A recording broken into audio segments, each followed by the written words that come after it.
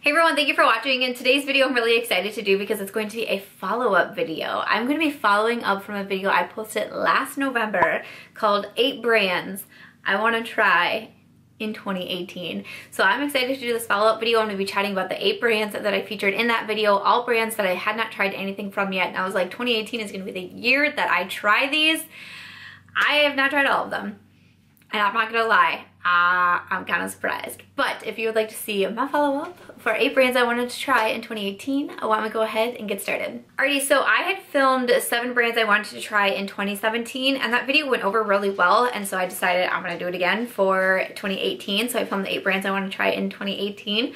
You have to let me know if you want to see brands I want to try in 2019. I feel like I'm trying more and more brands these days, but also more and more brands keep popping up, so I could probably come up with quite a few. I typically also like to do 8 brands I think you should try in 2018. I did that video, and I'm planning to do a video of brands I think that you should try in 2019 as well. But it was really funny. I posted this video in late November last year. I'm trying to get my list out here. I posted this video in late November of last year. I'll have it linked down below, of course, and it was so funny.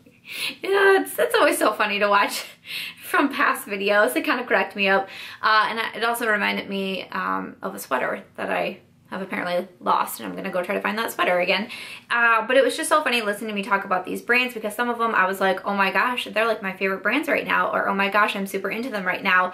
And there was so many that I was like, did you forget you put that on your list, girl? Or what are you doing? Because there's multiple that I have not tried in 2018. I was like, girl, you had an entire year and you still didn't do it? Like, that's embarrassing. But alrighty, first up, first brand that I mentioned was Colored Raine, and I am very excited to say that I did try out Colored Raine in 2018. We're 1 for 1. It's gonna go downhill from here. So actually what I tried first was one of their smaller eyeshadow palettes. This is their Berry Cute eyeshadow palette. It has 6 shades inside, and then also a little mirror. They came out with like different color schemes of these, and I got the purple one, and then I also have the Queen of Hearts palette. This one was actually sent to me from a subscriber, and wow, this palette was so hard to get. I remember when I opened it up, I was like, A, how did you even get that? But then B, how did you get that? And then thing to send it to me. I was seriously shocked and blown away. This is what the palette looks like. It has a little bit of the mirrored packaging. This palette was, everybody was so excited for it. It kept selling out. There was like 2 or 3 times that I tried to buy it and it just did not work out for me. So I have 2 different palettes here from Colored Raine in my collection. I like both the palettes. I think that I actually like Queen of Hearts better than I do the Berry Cute, which is odd for me because, especially as of right now, I'm typically going for the smaller palettes. That's kind of what I'm preferring, but I'd say between the two, I still like the Queen of Hearts. I just feel like I've liked a lot of the looks that I've done more with that palette. I really can't say though that it became like a new favorite brand of mine. I liked the Queen of Hearts palette, but again, this was like a $52 or $54 eyeshadow palette. I can't think off the top of my head, but it was a very expensive eyeshadow palette, and I liked it and I thought it was good, but I wasn't like, yes, that should have been selling out the whole time. Like, I just didn't get those kind of vibes from it, and that could be a very unpopular opinion. I know a lot of people really like Colored Raine. Like I said, I do like both of the palettes, but I just wasn't like so super hyped up, you know? But I was able to try out the brand in 2018. I would love to know if you guys have tried anything from Colored Raine as well. Alrighty, and here's where we go downhill, because the second brand that I mentioned I have not tried, and that is Zoeva Beauty. Dang it. I'm not gonna lie, I kind of forgot that I put this on my list, because maybe that would have convinced me. There was a palette, like, I want to say it was more towards like the beginning of the year or in the spring. There was a palette that came out, and I was on the website and I had it in my cart. I'm fairly confident I touched on this in a Will I Buy It video at some point, but it was like $9 for shipping, and it said it was gonna take like 2 weeks to get to me or something like that, and I was just like, oh, that is not the life I want to live. And I know, I can hear you now. I know that's not a great thing, and especially for like international customers, and if you're trying to buy things from the US, like, that's a totally not a fun thing to go through, and I understand that. But I'm also just trying to be honest here. So I remember that happening and I didn't go for it. And then I feel like all the other releases that I've seen from Zoeva, I just haven't been like, I absolutely need that type thing. Like, it just, I don't do the double take a lot with a lot of their releases. What I want to try the most though, I think, is their brushes. And I know I think when I talked about them in a past Will I Bite video, a lot of people were recommending their brushes to me. So that's kind of what I've been interested in trying. But then at the same time, I have so many brushes that it just seems crazy to me to buy like full brush sets at the moment. So I still haven't done it. I'm kind of mad at, this is like the one brand that I'm really mad at myself that I haven't purchased from yet. So, that hurts. All right, we're 1 for 2, 1 for 2. Oh good, look, next one. Also haven't tried anything from, rough. But this is, okay, let me just tell you. This is Besame Beauty. So when I talked about it, because I went back and I was watching my video from last year, and I was talking about Besame Beauty, that it's a brand that was started by the YouTuber Nicole Guerrero, but I felt like I never heard Nicole talk about these products or even really use these products. Like every once in a while she'll sporadically sneak a product in, and I didn't even know for the first probably the first year, I think I said, of watching Nicole Guerrero, that she even owned a kind of like a skincare focused brand, because she never talked about it. I didn't see it being promoted at all. And so when I finally figured it out, I was like, oh, I would really like to get something. I really like Nicole Guerrero. I've been watching her for many years, and I really like her and I would like to support, but it's just like one of those weird things where I feel like nobody talks about it, and including the owner, who in last year's video I was like, we're all about self-promotion these days. Everybody's self-promoting. I sell this, I sell that. Watch my YouTube videos. You know, even in last year's video, I was like, I'm a published author, buy my books. And I put like a screenshot of my book on in the video, and I was like, yeah, you go, girl. But so I don't know, I just think it's weird. So it's kind of one of those things where I just never felt like really amped to try it. It wasn't like, oh, this is coming out or this is being promoted, I really want to give it a shot. I just feel like I don't hear about it a lot. So I would love to know if you guys have heard of Besame Beauty. I don't know, maybe just if you watch Nicole Guerrero in general, or if you feel the same way as me, that I actually went to the website because I was like, maybe it's not even around anymore. Like maybe I have a valid reason that I didn't try it in 2018. It's because it's not around anymore, but the website is still up. But it's interesting to look at the pictures of Nicole because I feel like they're older photos, because I've been following her for so long. I feel like they're definitely older photos of Nicole. So I don't know, kind of odd. Alrighty, so we are 1 for 3. Very good, very good. All right, next up though, here we go. Bold Face lashes. I did try out Bold Face lashes in 2018. I made a purchase from the website. I think it was earlier on in the year. I can't remember for sure, but I purchased like three different lashes, I want to say. So I have tried out the Bold Face lashes. I think they still only have lashes at this time. I'll have the websites listed down below. But I was really interested in these lashes. I was hearing some people talk about them. I was seeing their Instagram. They looked really interesting to me. They were kind of a newer company at the time that I was finding them. And I thought their lashes were okay. They're only like $9 or $10. They're more affordable for lashes, especially kind of what I'm into these days. What do I even have? I think I have Lily lashes on today, which those are more pricey. So they're more affordable at the $9. You can only get them on their website, which, you know, sometimes can get a little tough. You know, just kind of making like impulse purchases and all of that. That's something that Sephora and Ulta are good for. You make impulse purchases over there. That's for sure. I liked their lashes, but I didn't necessarily love them. I didn't like the way that they felt. Like they almost just felt, I don't know how to describe it, so I'm not even gonna try, but I didn't love the way that they felt, and there was a couple different styles that I tried, and I just didn't feel like I found like my style, my type of lash with them. So that's really the only time that I've tried them out. And I mean, I'm not saying like don't try them or like I think they're bad. I think the main thing was that I tried a handful of different styles from them, and I just didn't feel like I was finding my kind of lash. And I have a lot of my kind of lashes. So that was kind of that one, but I did try them out. So we're now 2 for 4. So good, 2 for 4.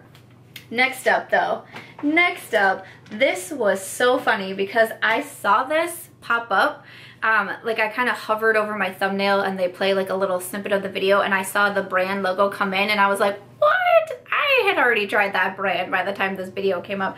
No, I haven't, but it's funny because I mentioned Lawless Beauty in that video, and that really cracked me up because I enjoy Lawless Beauty so much. I feel like I talk about the brand quite a bit, and I have definitely gone on to try Lawless Beauty. So it was really funny to see, but it was interesting to hear last year me talk about wanting to try Lawless Beauty and why I was so interested, talking about Annie Lawless, the creator of the brand, and kind of why she started it, a little bit about her background, and me just saying, I just find this brand interesting. I'm just curious to try it. You know, I'm just kind of drawn to it. There are certain brands that we're drawn to, there's certain brands that we're not drawn to, and it doesn't make any brand better or worse for any one person. It's just we're all as individuals, we're drawn to different things, and for whatever reason, from the beginning, I was drawn to Lawless Beauty, and I just thought that was so funny. So yes, I have gone on to try a lot from Lawless Beauty.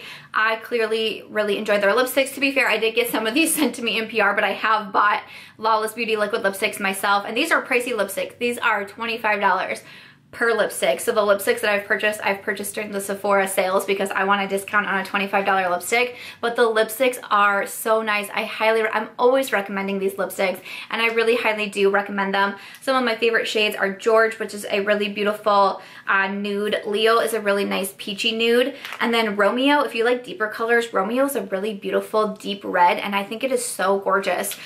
This was definitely a really pretty fall color. But yeah, those are the liquid lipsticks, and then most recently I do have the setting powders. These were both sent to me. I did go on to purchase the foundation myself though, and the foundation was the one thing I did not enjoy from Lawless Beauty. It was like too much for me, even with like drier skin. I was trying it in the summer, so I wasn't like super dry like I tend to get in the winter, but I still looked really kind of like greasy at the end of the day after I was wearing it, and it broke up on me. So I did purchase the foundation myself.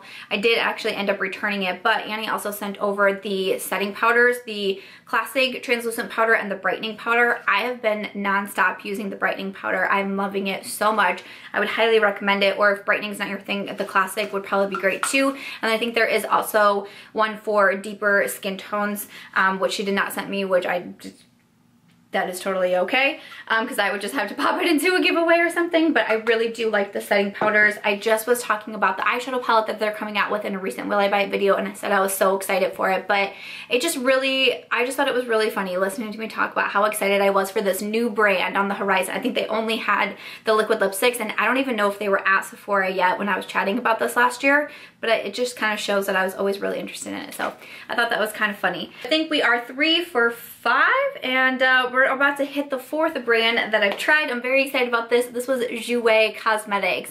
And I was saying in my video last year, you know, I can't believe it. This is a bigger brand. A lot of people talk about it. A lot of influencers have codes with Jouer, and I'm over here not trying anything yet from Jouer, but I finally did. So I have a couple different items here. So the first one, I think I purchased this one on the Beautylish website. This was the Coquette Blush Duo. Sorry, you can see my shadows. I still need to get into the swing of things of trying to film like several hours earlier with the sun setting. I'm gonna get into it, and then right when I get into it, we're gonna time change again, and I'm gonna have to try to adjust again. That's okay. That's all right.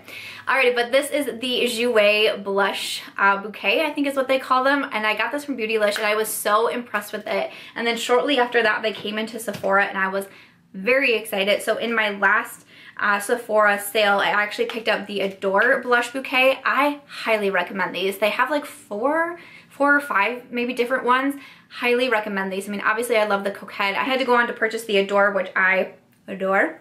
And then I also picked up their new concealer. So this is a newer product to them. This is their Essential High Coverage Liquid Concealer. I did just purchase it, so I've only tried it out like 3 times or something like that now, but I really, really like it so far. So I'm gonna keep testing it out so I can get my review put together. But I think it definitely helped, that I discovered Beautylish and that I liked ordering from Beautylish. So that was a plus, but definitely also them coming into Sephora. You know, sometimes I feel bad about it, you know, I tend to gravitate towards brands with Sephora and Ulta, but one thing that I always try to say here on my channel is I'm just a regular old girl. I am not like a lot of other YouTubers who have a lot of money and can just go on and place buku amount of orders. You know, I see people doing the videos of, you know, I went out and purchased this entire collection and I'm gonna do all this. I went out and purchased all of the most high rated products on Sephora and I'm gonna try them all out. I can't do that. I can't just go out and buy all these different things because that's just not in my budget at the moment. So when I'm buying makeup, I'm buying it because I truly want to buy it, and it just helps me to be able to order from sites like Sephora and Ulta.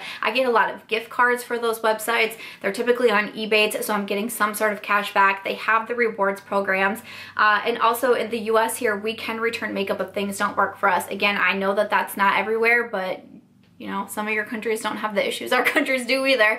But we can return our makeup in the US, but a lot of smaller brands, or if you're just ordering from websites, you can't do that. So I like to order from Sephora, Ulta, because I at least know if something is just terrible, does not work out for me at all, I can return it. So, you know, maybe one day I'll be in a different position where I can go on to an indie brand's website and order hundreds of dollars worth of makeup for the simple thing of being able to test it for a YouTube video. But at that point, I am not there, and I am still purchasing makeup that I genuinely want. I want in my collection, I want to try, and it's never just for a video for me. So I just thought I'd mention that. That has not changed from last November. Alrighty, so the next brand on my list is another brand that I did not try in 2018. This is Besame Cosmetics. Oh, okay, so there's been a couple of releases from Besame Cosmetics that I have seen and I have wanted to be interested in. I feel like I kind of feel some of the same ways about Besame as I have of Zoeva, where I want to try the brand, I want to try the products, but there's just not enough that is catching my attention, that is making me say, really go for it. That is making me say, I'll pay for the shipping, I'll pay the extra shipping, I'll wait a long time. Like, I just don't get as excited as I do about some other products, if that makes sense. The more recent things that came out from Besame Cosmetics was like the Peter Pan collaboration. Again, I chatted about this in a Will I Buy It video, but it was all like mermaids, and it just, nothing really called to me from that collection. So I have not made a purchase there either. It's kind of a bummer looking back, because I was so excited to try some of these brands, but again, I really want to not buy just to buy. I really want to stay firm on that. I think it's funny because looking back last year, I can see myself when I'm talking about some of these brands, especially the Zoeva, that I'm almost kind of afraid to say. I don't want to, you know, just be making any sort of purchases outside of Sephora and Ulta because of the reasons I listed earlier. Because even who I was last year, I was a little bit more embarrassed to kind of just be upfront about certain things. And I feel like 2018, I really kind of came out of that shell here on my channel. I've done a lot more personal videos on my channel. I've talked about a lot of, you know, personal items and stuff from my past and how that's brought me to who I am today. And from the support that other people have shown me, people watching this video, the messages, because of your support and feedback, I don't feel embarrassed anymore. You know, I'm just like, you know what, I am who I am. Like, this is who I am, this is what's going on in my life right now, and I'm not going to be embarrassed over something, especially something like buying makeup. Like, I will not be. So thank you guys, and thank you for the continued support and comments. I can see a lot of growth in myself from watching that video from last November, and it is really very much appreciated, so thank you. But no, unfortunately I have not tried anything yet from Besame Cosmetics. I hope that one day there is something that catches my attention, because just like I was saying in the last video, in last year's video, you know, I really like the packaging. I like that kind of vintage feel to them. I think the brand is really interesting. You know, I've looked up some different things about the brand. I think it's very interesting, and hopefully there'll be a time where something catches my attention enough that I want to go ahead and purchase it. And then the 8th and final brand is one that I was able to try, and I'm so happy about it. That is Laura Geller. This is what I have tried from Laura Geller. I did get the Gilded Honey highlighter. I did pick up the mini of this guy, and I'm very excited that I have it. I very much like this. So funny watching last year's video and hear me explain about there was times I went into Ulta and I was holding this highlight in my tiny baby hands, and then by the time I got to the checkout, I put the highlight down. Where'd the highlight go? And I didn't purchase it, but I finally got it. When the mini came out, that is when I snapped it up right away, because with highlighters, sometimes it's real tough spending more money on highlighters and buying a full-size highlighter, and I know that I'm never hitting pan on probably any highlighters in my entire collection, so it's just harder. I would rather purchase minis. When this mini came out for $12, I was like, come to me. yes, I will purchase you. And I picked this one up from Ulta. I'm very happy I did. I really like the Gilded Honey highlight. It's not too gold on me. That was another kind of one of my worries. I thought it was going to be too gold. It's not. I think it's really beautiful and it blends out really nicely on the skin. Doesn't show a lot of texture. So I'm very glad that I have tried Laura Geller and especially Gilded Honey because that was kind of like the focus on last year's video as well. I wanted to try this highlight out so badly and I finally did. But that is going to wrap it up for today's video. So out of the 8 brands I wanted to try in 2018, I have tried 5. So I mean, hey, that's pretty good. There was just a few in there that I haven't yet tried, but I would love to know what you thought of all the different brands and what I had to say. Were there any brands that you were kind of hoping that you wanted to try in 2018? Did anyone else kind of take on this challenge from last year? I would love to know. And would you like to see this style of video for 2019? I would also love to know that in the comments down below. But thank you guys so much for watching. I hope you enjoyed this follow-up video. Make sure to give it a thumbs up if you did. I hope that you also consider subscribing before you go, and I'll catch you guys in tomorrow's video.